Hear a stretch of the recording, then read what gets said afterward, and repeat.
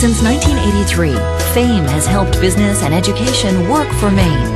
Contact the authority, the Finance Authority of Maine.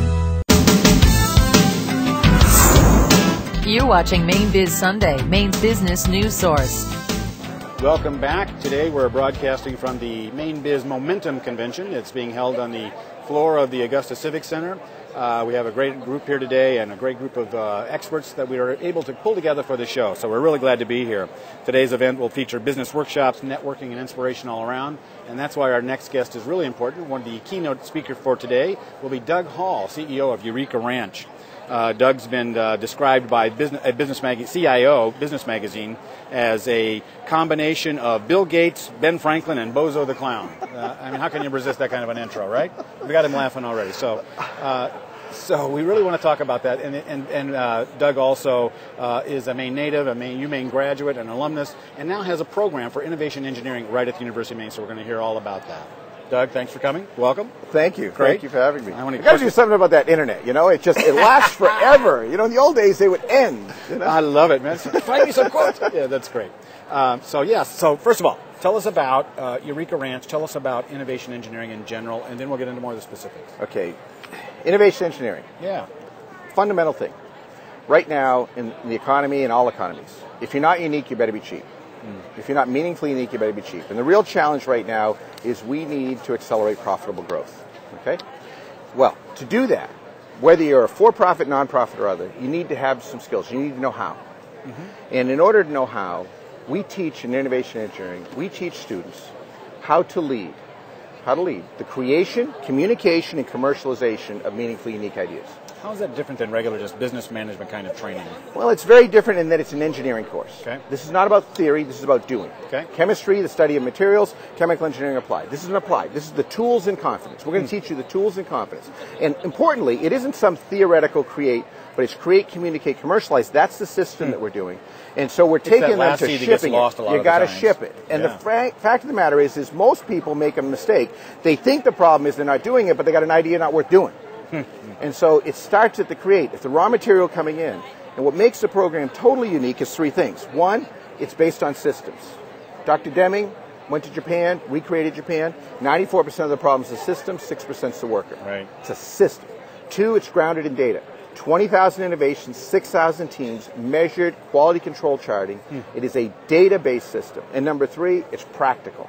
Absolutely applied, hands-on, practical. This is the stuff. I work for the world's largest corporations, and we also do thousands of small businesses through our partnership with the U.S. Department of Commerce. In Maine, it's the Maine MEP network. Right. And what we find is that you've got to, it's about making it real, not about theory.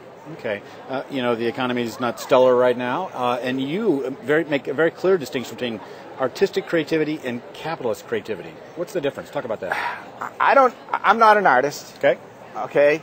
I'm an innovator. Okay. And my goal is quite simply, I define innovation quite simply, is that you have ideas that people are willing to pay more money for your product, your service, or you. Okay? It means you're meaningfully unique. Right. Meaningfully unique ideas means customers are willing to pay more money.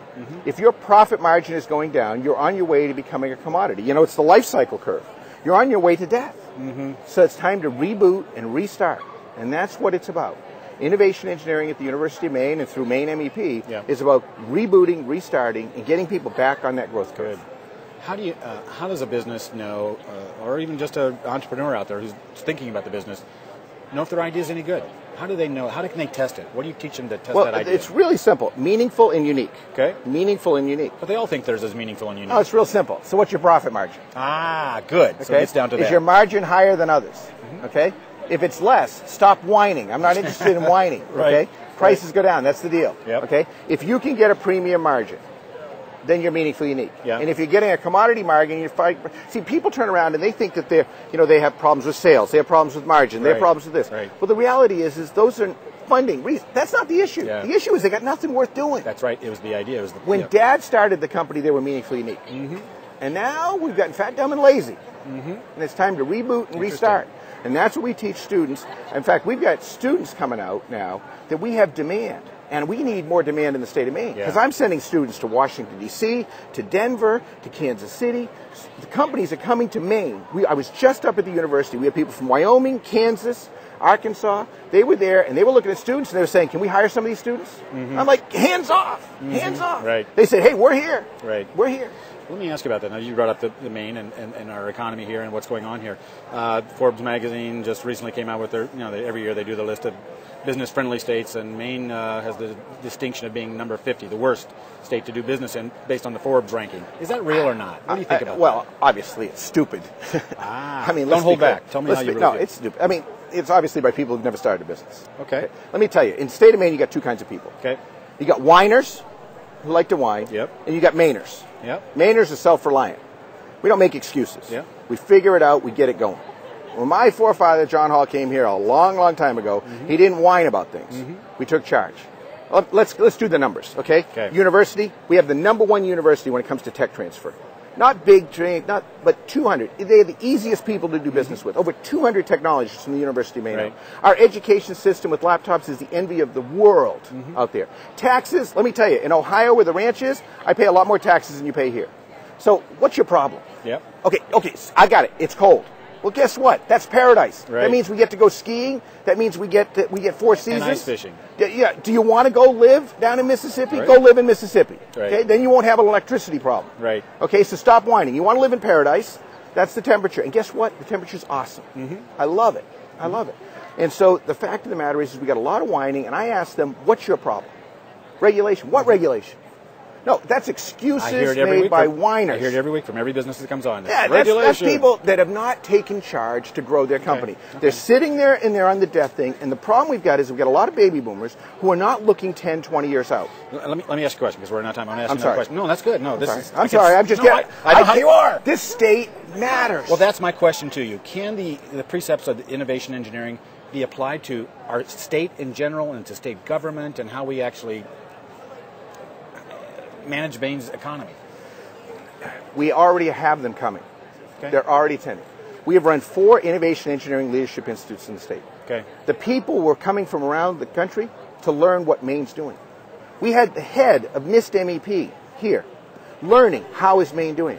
Kathy Renault. Some of these people, we have world-class people here who are doing world-class stuff, but we have this love of beating ourselves up. Oh, I hear you. Get over it, people. Okay.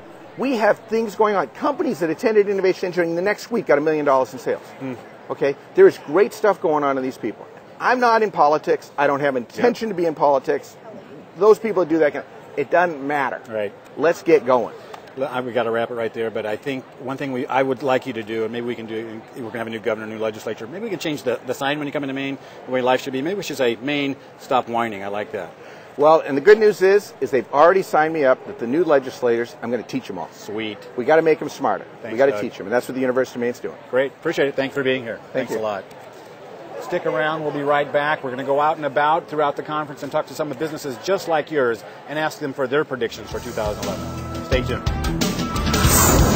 Mainebiz Sunday is made possible in part by funding provided by the Finance Authority of Maine.